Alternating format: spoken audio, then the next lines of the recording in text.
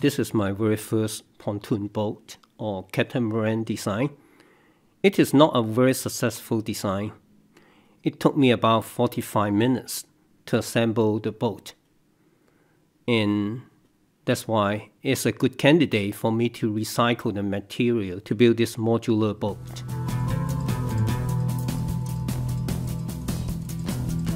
I recycled the foam and cut it into 5 inches tall blocks. I then combined the 2 foam blocks and made one larger block, which is 27 inches wide, 24 inches long, 5 inches in height. My original plan was to fill the boat with foam blocks, but later I found out I rather prefer to have a seat like a canoe. Besides, these foam blocks will add extra weight to the boat. Therefore, I only use 1 foam block to provide sufficient flotation to keep the boat afloat in case the boat is flooded.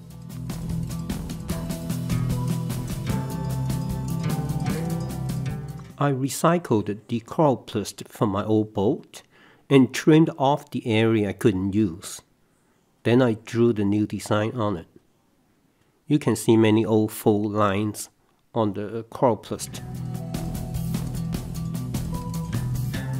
I used the same old method in making the gunnel. You can go to my website, click the technique button, and then scroll down and you will see links to a few videos discussing how I make the gunnel. You can also use zip ties instead of heat to make the gunnel. I have video talk about that method also. For this boat, the length of the gunnel is only 1 foot long. That is 1 foot long at the bow and 1 foot long at the stern. I will not be folding or unfolding this boat. I decided to fuse the foldable section together to make the bow stronger. I applied heat, then pressed hard and fused the fold together.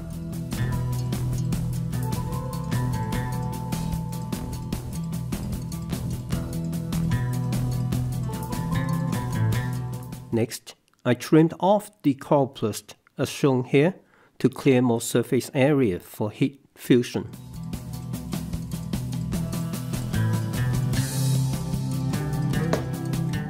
Then I define an area that I will apply heat.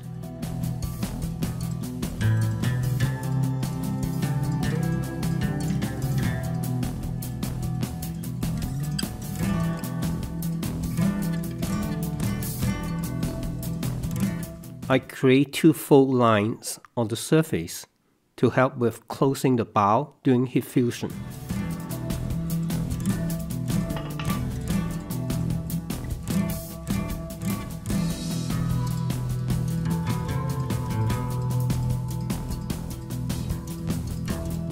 I applied a lot of heat to the surface of the Coroplast and then folded the bow together.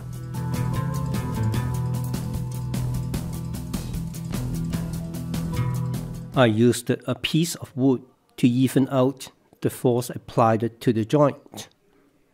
I kept on applying force to the joint until the Coroplast cooled down. The result was very good.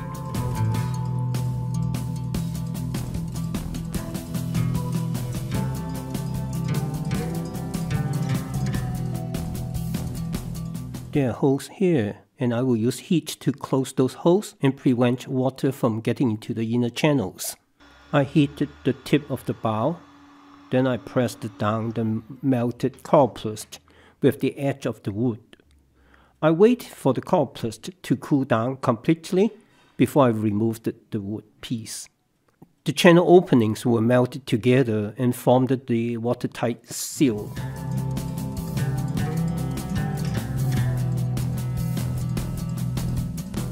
I bent the PVC pipe to create hooks for the joint.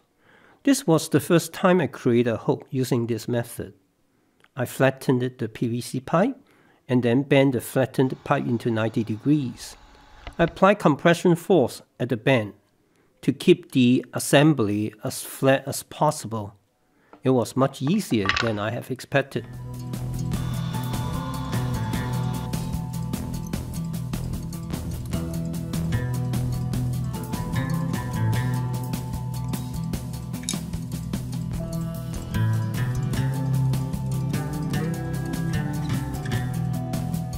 In my next video, I will show you how I mounted this hook and also built other parts of the kayak.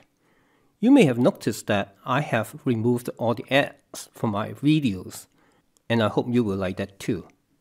If you find this video interesting, please help me to grow my channel by giving me a thumbs up.